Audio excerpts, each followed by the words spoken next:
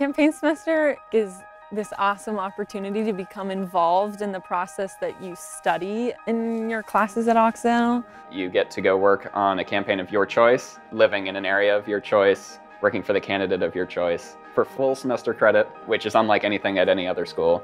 In 2008, students at Oxy wanted to work to elect President Obama. My first advice was drop out of college for a semester, take a leave of absence, and go work for the campaign. That's what I did in 1968 when I worked for Bobby Kennedy.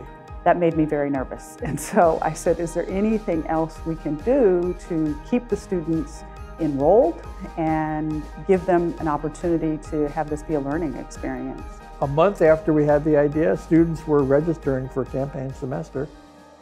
Campaign life can offer a variety of things. We go out and register voters, Writing a press release, helping with a speech, communications or finance, sign people up for the mail-in ballot, staffing a fundraiser or a meet and greet, scraping data into spreadsheets, knocking doors in very rural communities. But it's fun. It's amazing because while you're doing it, you're really not thinking about how much work it is because it's honestly the most incredible experience that you can have.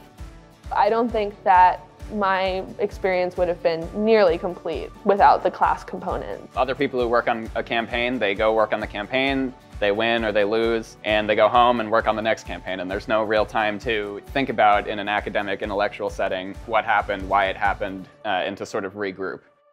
I think the biggest thing I'll take away from campaign semester is how many people are willing to participate in our democracy and participate so fiercely. I knocked on a lot of doors and I really learned how to have good, honest, meaningful conversations.